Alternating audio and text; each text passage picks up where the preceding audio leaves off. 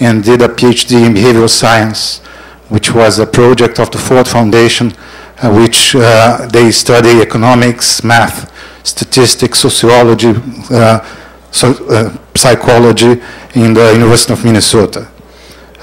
He was an instructor of physics in the University of Minnesota and also an instructor in economics in the University of Minnesota, and moved to the University of Pittsburgh as an assistant professor.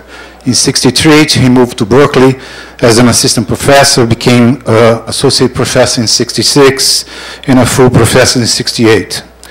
He moved to MIT in '78 and stayed in MIT up to 1991. And he was James Skilling Chair at MIT and also the director of Statistical Center in that university. After that, he moved back to Berkeley in 1990 and stayed in Berkeley from 1990 up to nowadays. He's also the director of Economic Lab at the University of California. Professor McFadden has several awards and honors. He was elected as a fellow of the Econometric Society in 1969. He got the Clark Medal, which is a leading indicator for the Nobel Prize, in '75. He was elected in the American Academy of Science, Art and Science in '77, National Academy of Science in '81, Frisch Medals of the Econometric Society in '86, Nemmer's Prize in Economics in Northwestern, which is a grant for outstanding contribution in mathematics or economics, Nobel Prize winner in 2000, and Richard Stone Prize in Applied Econometrics in 2001. He got an honor degree in UCL, University College London, 2003, member of the American Philosophical Society in 2006, an honor degree from North Carolina State University.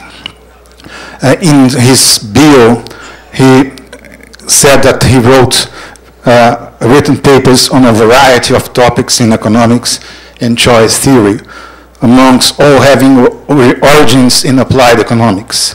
A common theme in his research has been an emphasis on tightly binding economic theory and problems of economic measurement and analysis, and on developing theoretical and statistical tools to expand the options available to applied economics. He has a strong appreciation for elegance and innovation in mathematics and statistics, but as a matter of science priority, try to keep his research focused on the concrete applications and provides templates for applied economists to follow.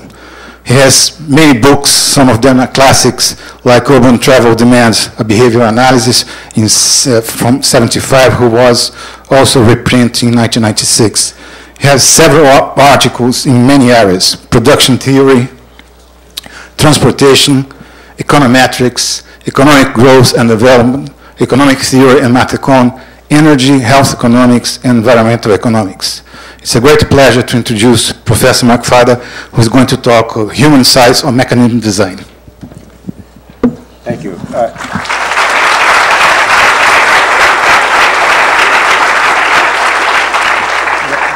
Does this microphone work at this distance? Can you hear me okay? Not too loud, not too soft? No?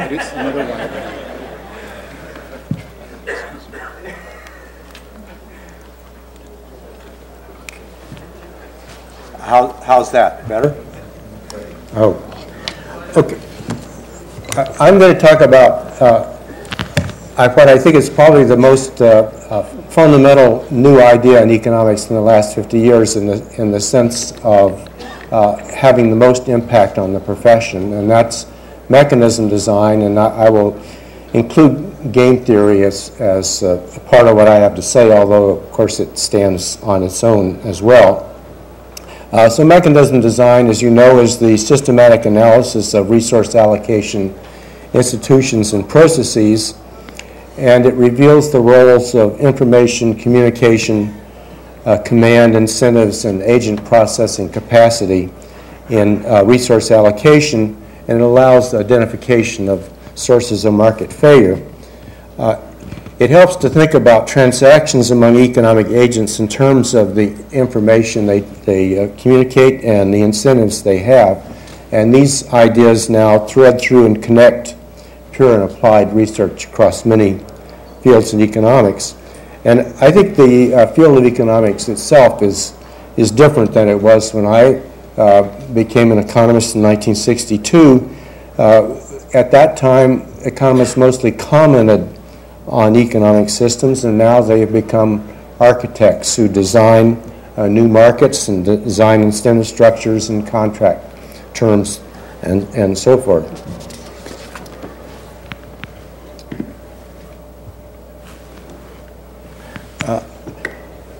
I'm going to talk today about mechanism design, particularly with respect to the role of agent behavior in mechanisms, and how behavior interacts with the purposes or designs of resource allocation mechanisms. I'm going to start with a very quick overview of traditional mechanism design and its relevance to economics.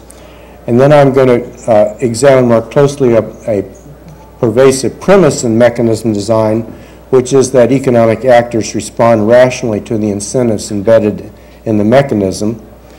And what I want to concentrate on is the question of how behavior may undercut some of the intents of mechanism design. There's, in reality, in real markets, there's a continuing tension between the exuberance and innovativeness of unregulated markets and and government regulation, which is, although sometimes heavy and inconsistent, does seem to be needed. And I think mechanism design makes a few standards clear that while many markets can be left to unregulated competition, there are some that are crippled by information, incentive, and behavior problems and require social management for satisfactory operation. I'll describe a number of applied mechanism design problems, and I will concentrate on two. One is a problem that I worked on myself as a rather narrow interest, which is how to recruit and instruct an economic jury which has to make decisions on public goods. And the second, which is a topic of the day and has been covered better by others than I can cover it, which is the regulation of insurance markets with some applications to the issue of credit insurance. So let me begin with a nutshell summary of this subject.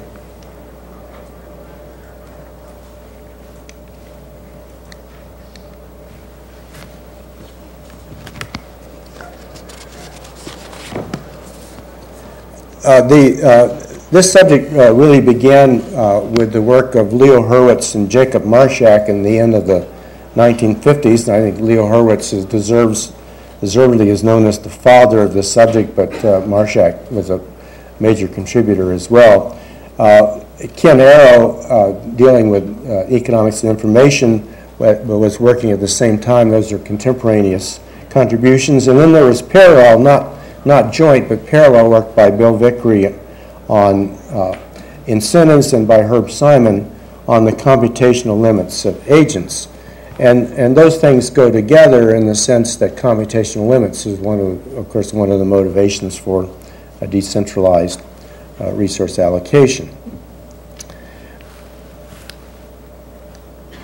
Now, the role of information and communication developed further in a series of different fields in theory. First, the studies by Akerlof, Spence, and Stiglitz of asymmetric information. Secondly, the studies by Diamond, Hart, Lafont, Maskin, Merles, Rosen on principal agent problems, and by Radner and Williamson on organizational problems, teams, and governance. Now, the theory of games also contributed fundamentally to these topics, starting from a different starting point, and among working economists, Allman, Freudenberg, Harsanyi, Nash, Postlewaite, Ryder, Selton, and Terrell are some of the contributors to this subject, and there are many others, including others here. The second branch was started by Bill Vickery in his study of the effect of incentives on, in particular, on auction mechanisms, and that's been furthered through the work of Meyerson, Milgram, Bob Wilson, and public goods mechanisms by Jerry Green, Ted Groves, and John Ledyard. These topics, auction theory and public goods provision theory, can also be viewed as applications of economic games. Finally, Simon's study of the computational limits of agents and their rationality, combined with the application of incentive theory to public goods and auctions, fueled the development of experimental game theory, with Charlie Plott, Al Roth, and Vernon Smith being among important contributors, and also behavioral economics, which is associated with Danny Kahneman and Amos Tversky, and more recently with names like Ernst Freer, David Leibson, Matt Rabin, and others. Now, there are some additional comments that I can make on this diagram. First is that while incomplete information, incentives, and bounded rationality define three major branches of mechanism design and its successors, there's an elaborate weaving of interconnections, particularly through game theory, experimental games, and behavioral economics. And second, some of the people that I've put in boxes on this diagram actually have a much broader compass and have played an important role in developing and integrating the whole subject. And I think here particular names are Peter Diamond, Eric Maskin, Roy Radner, Jean-Jacques Lafont, and Jean Tirole. And third, the importance of this subject has not gone unrecognized. The names in this slide include 16 winners of the Nobel Prize in Economics, which they're indicated here in green. And I think it's safe to predict that this subject of mechanism design with all these theoretical expansions and applications will remain at the center of economics over this century. Many names and new topics will be added, and you'll probably also see some more Nobel Prizes. I might point out, by the way, that I do not appear on this diagram. I am an outsider to this subject, and you might ask what business an econometrician has commenting on mechanism design. Well, aside from the fact that I use some of these ideas in one of the applications I'm going to talk about, I think there is a reason for econometricians to be interested in this subject, which is that when an economic agent has imperfect or incomplete information, that agent has an inference problem, has an econometric problem.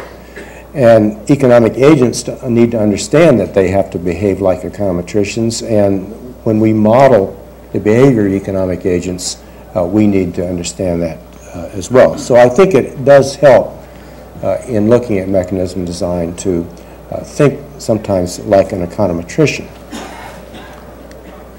Now, a premise that pervades the theory of mechanism design is that economic agents act in their self-interest. The binding constraint on efficient resource allocation, if this is correct, is the amount and reliability of the information that agents receive. And if so, if they can get good information and the information they need, then their own rationality will take care of the rest. And secondly, going back to one of the original motivations of Leo Hurwitz in developing this whole subject, the problem was that central planners don't have the bandwidth or computational capacity to do resource allocation well, but individual agents who have a more limited need for information do have enough capacity to deal with what they have to deal with. Well, that's really a statement about the capacity of agents. Individual agents have enough capacity to do what they need to do, but a central agent does not. Is it true? Probably so. But here's the issue, which is that in reality, human agents may fail to recognize or act on their self-interest, And that makes their rationality an issue in evaluating the efficiency of resource allocation mechanisms. Now, this is not new. In fact, this was really what Herb Simon was saying from the very beginning, that there are bounds on the ability of agents to be rational. But I think we have many more tools and a lot more research now on what the nature of the limits on rationality are, right? And we can look more carefully at this problem. Among the human limitations, there are many, but I'm going to concentrate on a few. One is that we have bounded attention, or if you like, budgets for attention. And there's a very nice quote from Herb Simon in this respect: a wealth of information creates a poverty of attention. What we see the effect of attention limits in the market. We see heavy advertising and teaser introductory prices for new customers for products, and then we see low switching rates for durables like mobile phones and insurance. Once a firm acquires a customer, they can often keep them without necessarily meeting the spot market. People make systematic mistakes in memory, and that affects our perception. So one in particular is you all have had experienced remarkable coincidences. You remember those. What you don't remember are all the remarkable non-coincidences that you faced. And as a result of this selective memory, you tend to infer correlations and patterns to random variables that are in fact independent of each other. So that leads to systematic distortions in perceptions. There are also limits to reasoning, and in particular, we use shortcuts in reasoning. We use exemplars and analogies to guide decisions rather than reasoning through the consequences in full. We also have a bad habit of discounting ambiguous information. We focus on the dimensions of alternatives where comparisons are easy, and we can avoid the heavy tasks of data collection or computation. That means that we pay too much attention to the present and not enough to the future, which is more ambiguous. We pay too much attention to easily measured features of products like prices, and too little to features like durability, which is more ambiguous, and so forth. And finally, we are guided by sociality, which is the proclivity of humans to imitate others and be guided by norms of reciprocity and altruism. Now, you might bridle at the notion that that's a shortcoming. In fact, it's in some sense, it's what makes us human. But it is interesting to consider how it influences rationality. Sociality is not necessarily antagonistic to rationality, but it does blur the lines from individual decisions to consequences, and it opens the door to complacency and some forms of moral hazard. Here I'll use one of my favorite examples, which is the behavior of riders in a bicycle race. They affiliate voluntarily with the peloton, which is the wedge-shaped mass of riders which generally move together through a bicycle race. Well, the peloton provides an energy-saving, choice-limited environment. If you're in the middle of the peloton, you just keep pumping. You don't get to turn left or right, and you don't go faster or slower. You just follow the others. Occasionally, people will break away, but that's where the choice comes. The peloton actually promotes efficient resource allocation by reducing requirements for attention and information collection and processing. But it also, so it's not necessarily irrational to use that kind of joining the group behavior. But it works well in the right environment. But in the wrong environment, it can allow various things that you regret to happen, such as getting on board a bubble and not getting off in time, or falling for a Ponzi scheme because other people are doing it.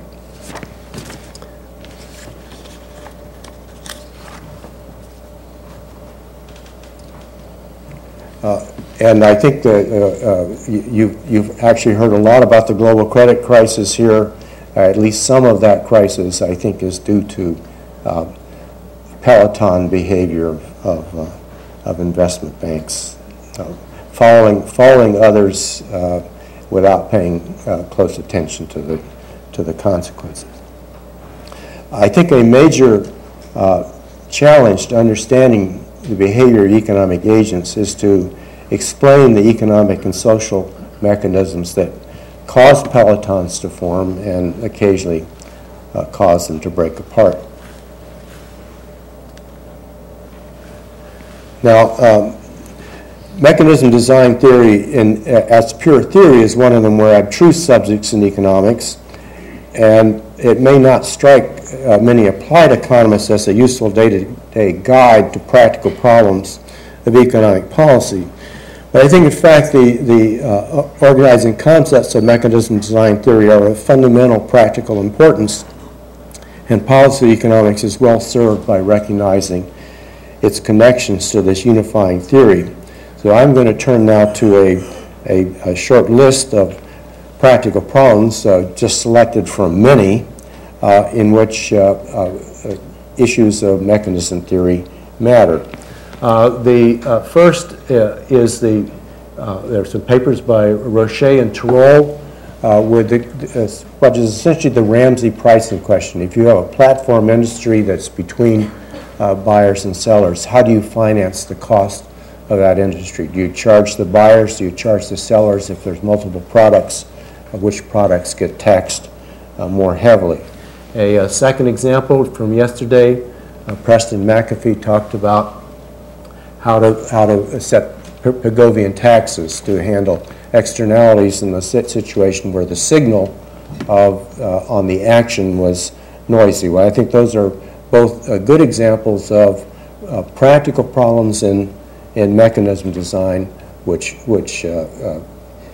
go very quickly back to the fundamentals. The two that I will concentrate on is how to select and instruct an economic jury, which is given the job of valuing public projects. And then finally, I will pile on to the popular topic of the day with a few final comments on in insurance markets and the problem of regulating insurance markets, particularly for credit insurance. So let me begin with the question of how you value a public project. Just for concreteness, give you an example. Suppose that you wanted to determine what the willingness of humans around the globe would be to try to roll back carbon dioxide emissions to pre-industrial organization levels. What proportion of your lifetime income would you be willing to devote to do that action, which presumably would protect us against climate changes we might not like? So the question is, how would you determine this? Well, one possibility is that you would form an economic jury, and by an economic jury, I mean a group of judges, the way you would have a jury that judges architecture or judges a sports competition. In the example, the economic jurors would be consumers, and their expertise would be their knowledge of their own preferences. Now, an economic jury might be elected, appointed, or sampled randomly, but one of the ways in particular you might choose it is by essentially forming a random sample of consumers. So that would be an economic jury. And if you look at the relationship between the social planner who's trying to get this information and the jurors who have the information, what you have is a principal agent problem. The respondents in the survey are the agents. And what we know about such problems from Diamond, Murley's, Lafont, Maskin, Rosen, and others, is that the major design task is to align the incentives of the principal and of the agents so the agents have a positive incentive to be truthful, and that a significant constraint on this exercise is to provide the compensation necessary to assure the agent's participation.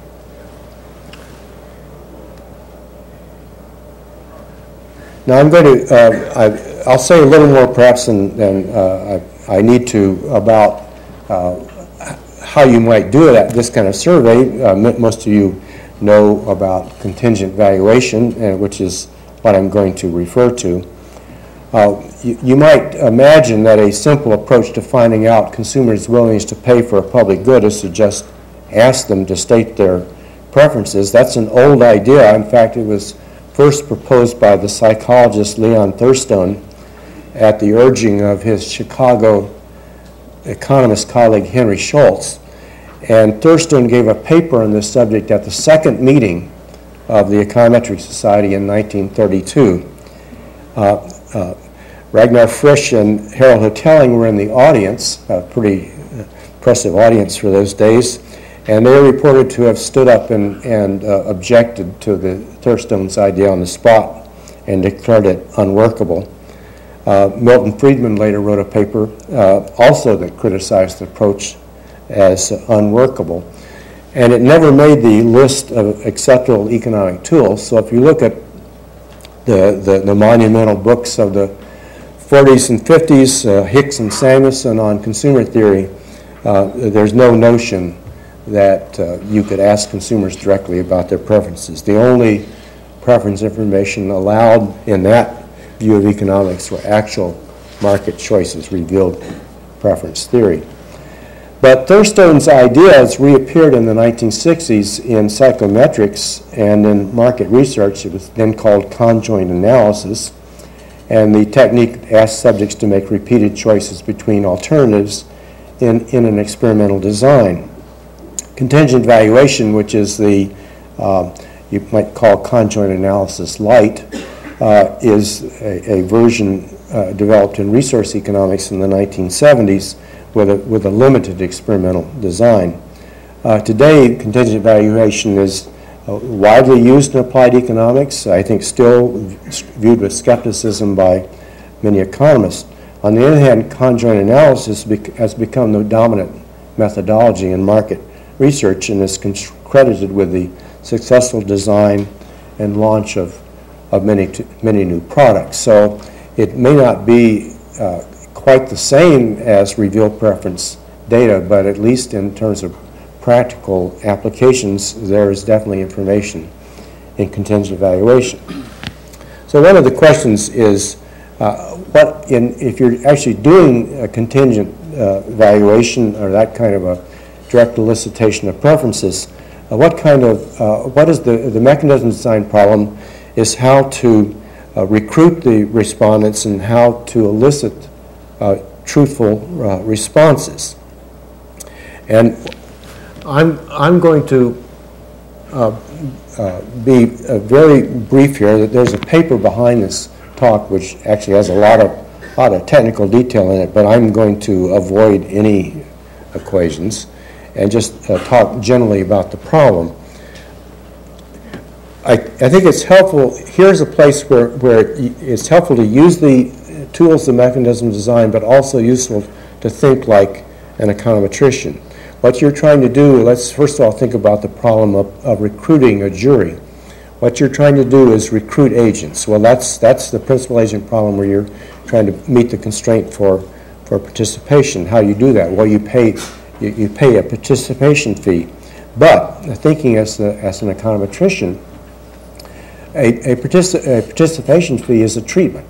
And by varying the treatment, you have the possibility of doing an experiment in which you learn about non-participants by varying the treatment, which has differential effects on the recruitment of participants. You also have within the process of recruiting and instructing juries other ways to build in experimental treatments which allow you to do statistical post-processing of the reports of agents. And I think that actually, I think this is there's some good research to be done in this area.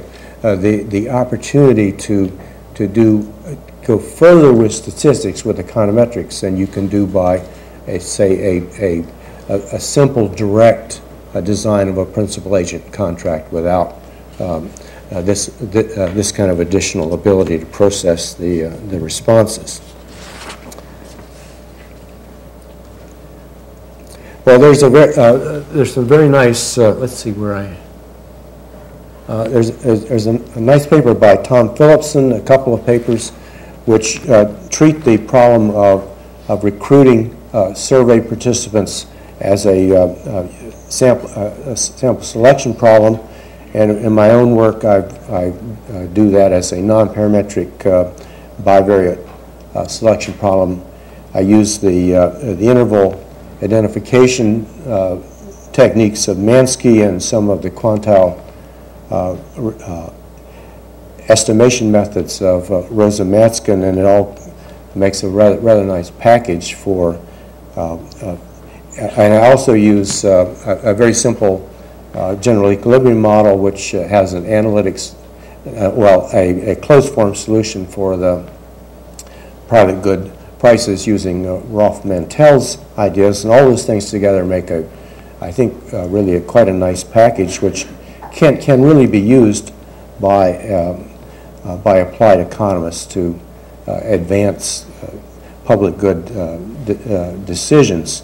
One comment on the findings from that is that what you find is that, okay, not quite yet.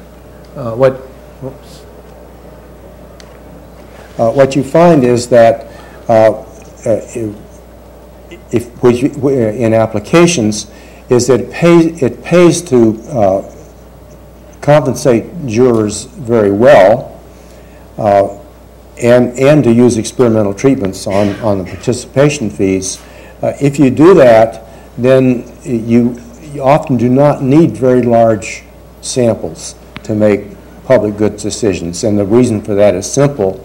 Namely, if the decision is easy, if it's clear-cut, it doesn't take a lot of observations to find that out. And if the decision is close, then there's very little welfare loss from making a mistake. And so there's no point in spending a whole lot of money making a huge survey to find that out. Now, the second aspect of dealing with an economic jury is to get the elicitation, which will elicit truthful responses.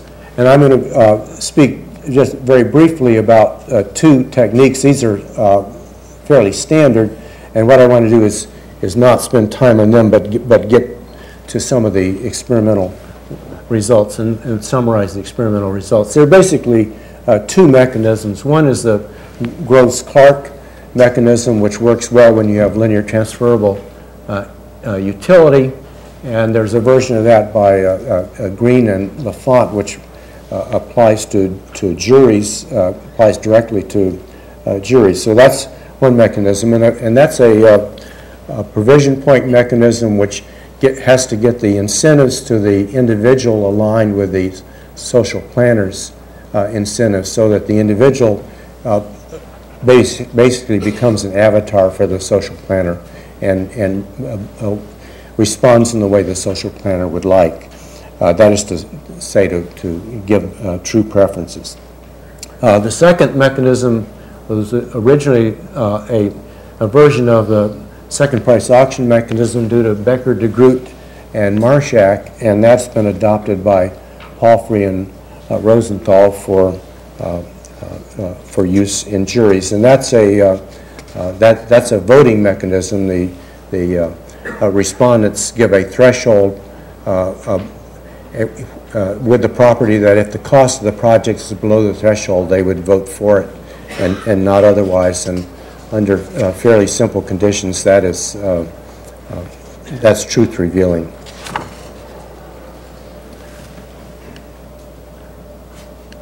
And I think I've described what those are. In fact, let me go back one second. The Groves-Clark mechanism, in tested experimentally, what you find is that jurors have a hard time dealing with that mechanism. That's a mechanism in which you basically have to iterate to equilibrium, and it's actually quite hard to get jurors to understand and track that so that they conform to to what should be the rational response.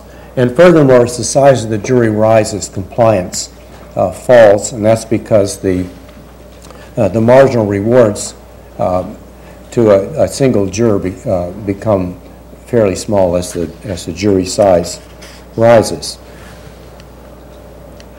The Becker-DeGroot-Marshak Palfrey-Rosenthal mechanism seems to have better performance. It's easier for jurors to understand, and at least in moderately sized juries, you get quite good compliance with that mechanism. It's a more of an individualistic mechanism, and it's easier for people. And it's not an equilibrium mechanism, so you don't have to iterate. So if you compare these mechanisms, let me just summarize what I think are some of the key conclusions that one can reach. One thing that seems to be clear is that when a game is zero-sum or purely competitive, then the social norm is in a competitive game, it's perfectly all right to be competitive and try to win, and people do that.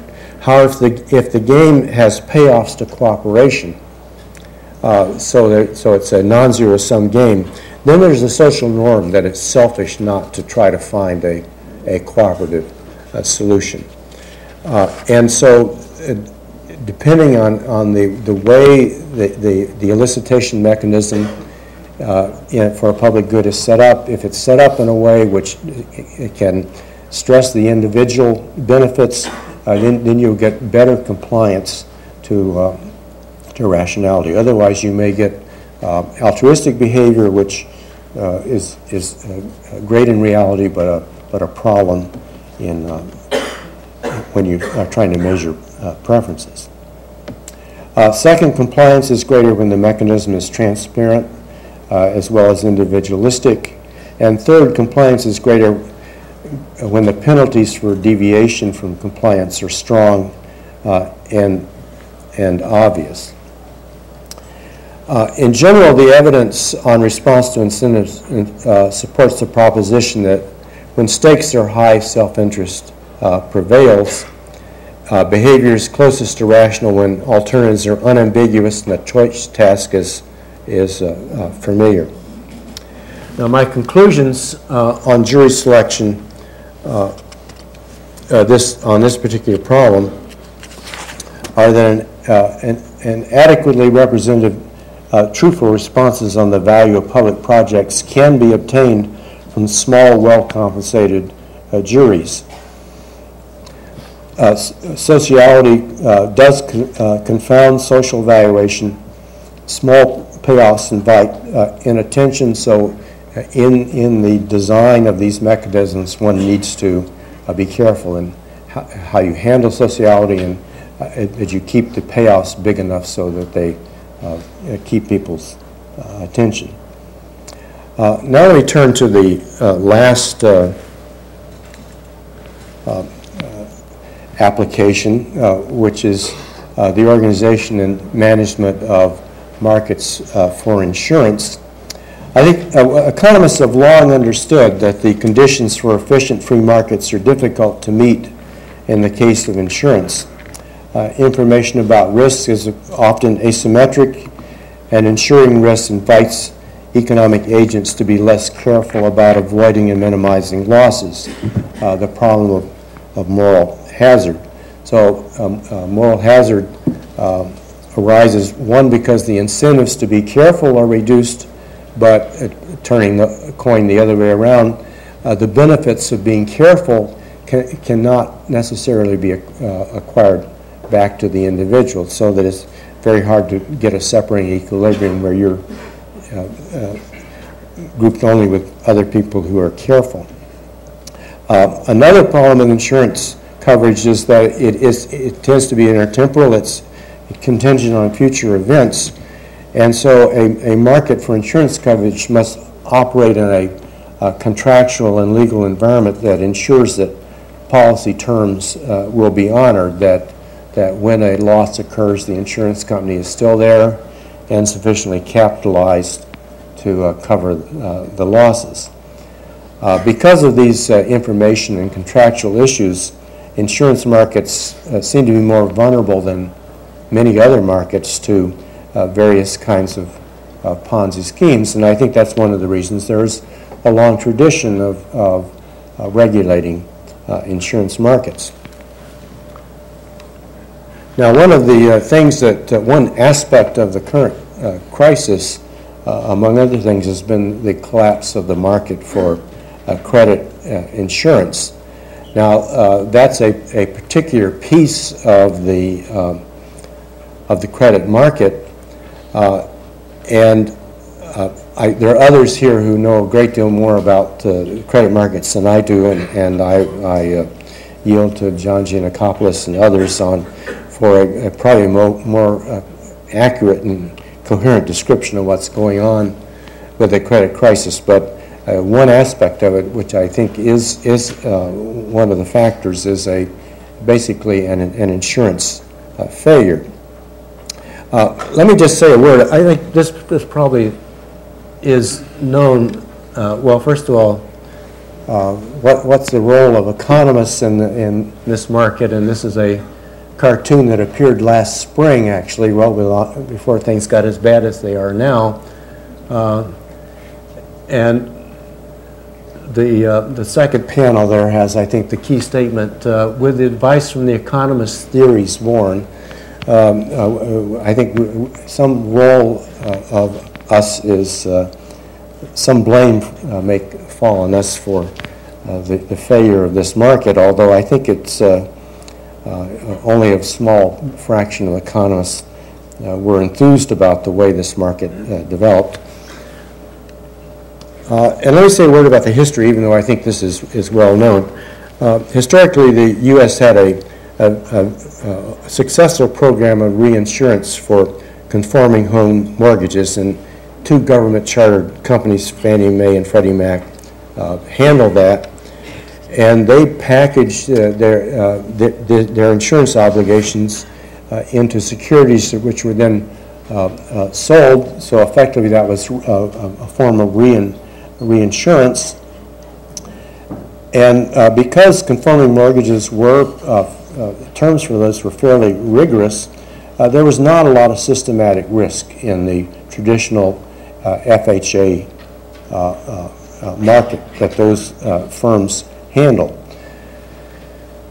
Now, at the beginning of this decade, a little before, private banks began emulating the Fannie Mae, Freddie Mac model by also securitizing private mortgages, and these were included what are now subprime mortgages, and this was done with the tacit assent of the Federal Reserve Bank under Alan Greenspan. Well, this had a great expansionary effect on credit and fueled a lot of new home purchases in the U.S. Now, one of the insurance aspect of this comes through these credit default swaps, which are basically just an insurance policy. These CDSs were not guaranteed by the government, so their value depended on the prudent self-interest of their issuers. Despite the fact that they carried systemic risk, the market picked those up, seems to have undervalued the systemic risk. And one of the, probably a critical feature of credit default swaps was that those things could themselves be packaged and resold or reinsured, so that there was a kind of a, I would actually call it a Ponzi game in which you could sell CDSs, but then reinsure them by buying them from someone else. So you would pass most of the risk along. In fact, you could in buying you could over cover your risk, so that there was a kind of an expansionary aspect to it. A particular event which I think contributed a lot to this was the relaxation in 2003 of the constraints on the large investment banks, in which they were basically allowed to act as non-banking brokers in markets like this. And so when the CDS began to become an important financial instrument, the investment banks, as well as large insurance companies like AIG, became large issuers in this market. And the result of this over just a few years was that by this past summer, there was basically what I would call risk laundering, and a pyramid of roughly $52 trillion in CDSs constructed on a base of about $1 trillion in subprime mortgages.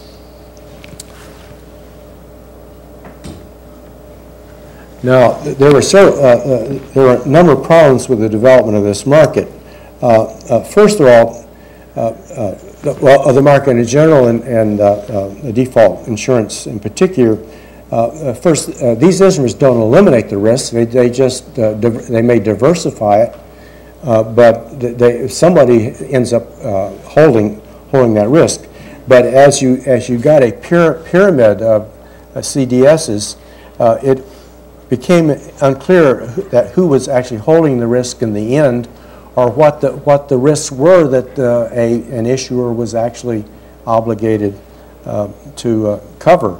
And I think this actually acquired some of the characteristics of a Ponzi game. It seemed like any large bank or insurance company could get into this market, issue some CDs, and then lay off all the risk by selling it to someone else, and it was then somebody else's problem.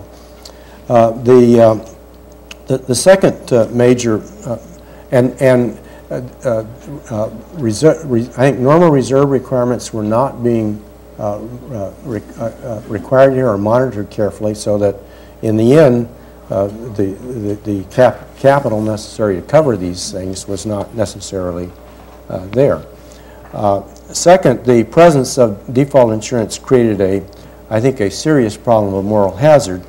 Lenders faced with the opportunity of laying off these risks were willing to take chances, in particular to push towards more risky loans, which they didn't have to pay the penalty for in terms of a higher premium for their default insurance. And the third problem was, I think, you can have instruments in a market where a little of it is a good thing, but a lot of it becomes a bad thing. If you look back at the market crash in 1987, it was caused by what was called index insurance. Index insurance began a few years earlier than that. It was really quite a good idea, which was that essentially you could at a premium take a position in which you would be able to liquidate your holdings if the index drops, so you can guarantee yourself against any substantial loss. It was quite a clever derivative. It became very, very popular. So what happened in 1987? The market started going down. People went to exercise their index insurance, and suddenly the other side of the market was not there. And that was the source of the 1987 crash. I think what we're seeing now, at least a lot of it, is the similar sort of thing. People started with the CDSs, which were in principle a good derivative. They lubricated these markets. It turns out that not enough friction was left, perhaps, but in the end, they became so important, so large, that when it came time to, you had a loss on some subprime mortgages, and you turn to get reimbursed for the loss. Suddenly, the issuer wasn't there. The market wasn't there.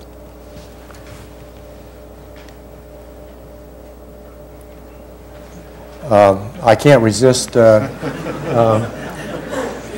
asking who's in the end who's really responsible for this, and I would say there's a gang of 4 ardent capitalists who are probably responsible for this in the current administration. In addition to the president, Alan Greenspan, Henry Paulson, who was instrumental in getting the investment banks into trouble and is now charged with getting them back out of it again, and Christopher Cox, who is head of the SEC and who failed to exercise prudent management of this business. As long as I'm stepping outside sort of narrow scientific economics, let me cite one of the conservative pundits in the U.S. who was actually one of the intellectual leaders of the conservative Hayekian movement in the U.S., very pro-free market. He now had some pretty serious reconsiderations, and this, I think, is a quote worth noting. He says, "I suspect that free marketers need to be less doctrinaire and less simple-mindedly utility maximizing. I think they should take much more seriously the task of thinking through what are the right rules of the road for both the private and public sectors. They'll have to figure out what institutional barriers and what monetary, fiscal, and legal guardrails are needed for the accountability, transparency, and responsibility that allow free markets to work." And he goes on to say, "I don't see why conservatives ought to defend a system that permits securitizing mortgages in a way that seems to make the lenders almost unaccountable for the risk. I don't see why a commitment to free markets requires permitting banks to leverage their assets at 30-to-1. There's nothing conservative about letting free markets degenerate into something close to Karl Marx's vision of an atomizing, irresponsible, and self-devouring capitalism." So I think for once he's right. The conclusions to be drawn from the credit insurance fiasco, I think, are that resource allocation mechanisms matter, that it's ignorant and destructive to let mechanism design principles, fundamental principles, be ignored for the sake of ideology. There is a place, perhaps a leading place, for free markets, but not all markets should be unregulated. Finally, what can be done? I think others will have more to say about this and probably more intelligent to say about it. But let me make a few comments just in terms of the fundamentals of mechanism design. First of all, in terms of control, there needs to be coordinated regulation around the globe to prevent regulatory arbitrage. Second, in terms of behavior, there needs to be some third-party standards for control of behavior. One of the problems with the current crisis is that banks were asked to self-regulate their behavior. That didn't work. There needs to be third-party stress testing of new financial derivatives. There needs to be regulatory review in which people are asked, do you really want to stay in this peloton as it goes over the cliff? More generally, I would say, in terms of this whole subject, resource allocation mechanisms matter. Market design should be matched to the information situation that prevails in a particular situation. Markets for risk in particular are vulnerable to breakdown unless they're carefully regulated. My own work is actually on health insurance markets, not credit insurance markets, but the problem there is exactly the same. And in general, no matter what your political predilections, there is a need to think carefully about how various market allocation mechanisms work. It may well be that as of today, a pure Hayekian view of resource allocation is dead, but it shouldn't all die, but it certainly shouldn't all live. Thank you.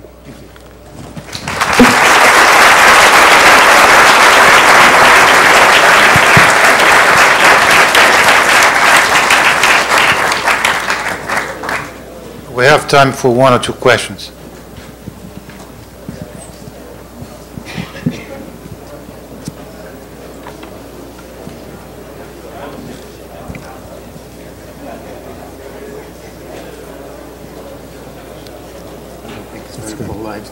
Okay, thanks very much.